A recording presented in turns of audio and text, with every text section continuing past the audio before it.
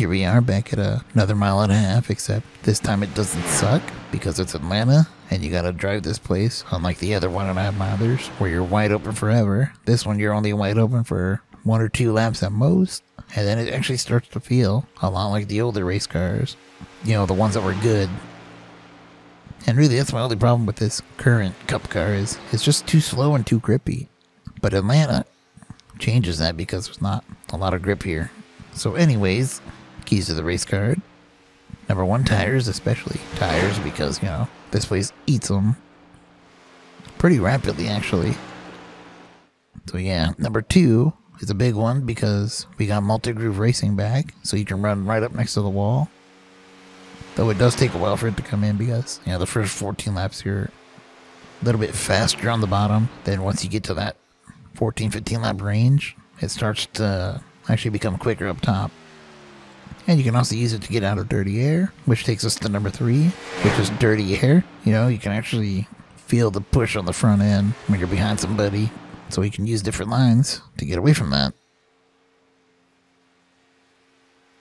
So experiment with that in a race. And number 3 would be, I guess, pit strategy. Races usually go green, and pit road entry would be important, maximizing everything and all that. So we're gonna do this little pit road thing here, and then we'll get to the lap.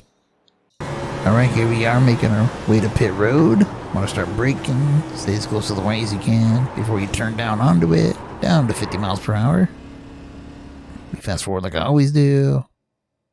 There's your pit exit cone, start accelerating. I try to get as close to the white line without going over it because there's a lot of grip here. And here's something I'll mention. Once you get to the exit of pit road, it kind of has a little more banking, I guess, and it kind of wants to spin you right there.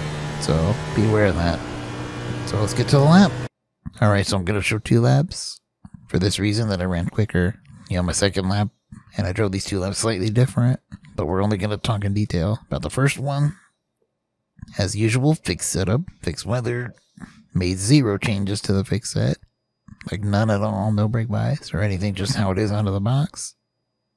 First lap was 30.095 and the second was slightly quicker at an 8.4.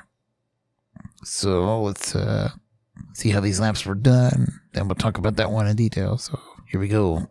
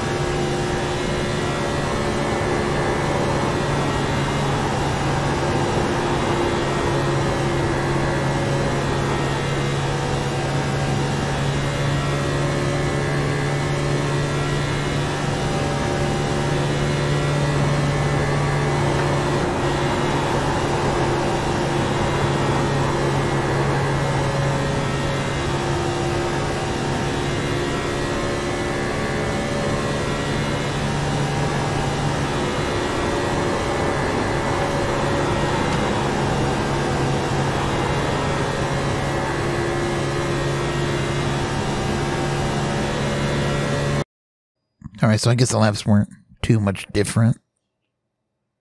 But the second one I think is better for, I guess, ease of driving, lifting a little more than I did the first lap.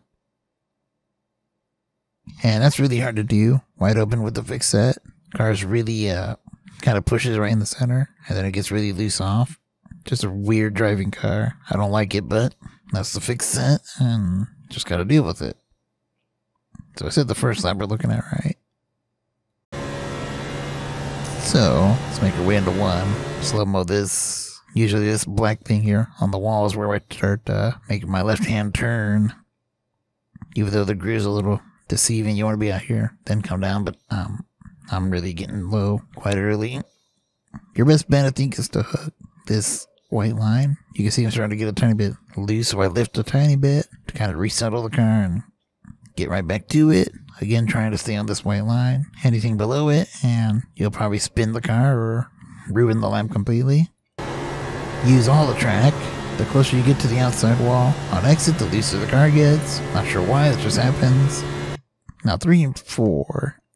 I kind of enter it a little bit later than I did in 1. You can kind of see follow the contour of the wall. You see it kind of flattens here. You can see there's like a little turn to it. That's when I start turning in quite a bit.